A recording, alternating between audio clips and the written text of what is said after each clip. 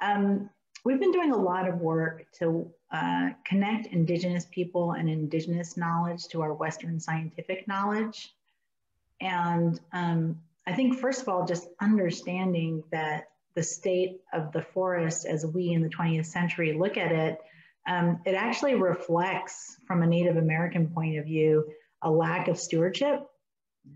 And so one of the pieces that I would get really excited about is prescribed fire, which is, you know, it makes people very, very, very nervous. But as an example, wandering around with my grandfather when I was 5 or 6, he would light patches on fire and just sit there with a shovel and put them out with the shovel if they got out of control.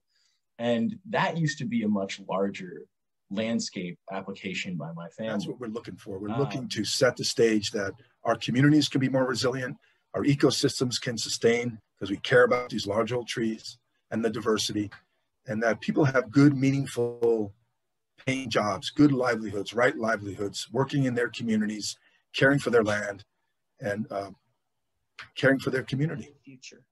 And I think when we stop and we can get a little bit of that Aboriginal thought process going, we're all going to be possibly gentler with ourselves and maybe a little bit wiser about the decisions that we're making for ourselves and our communities and where we build.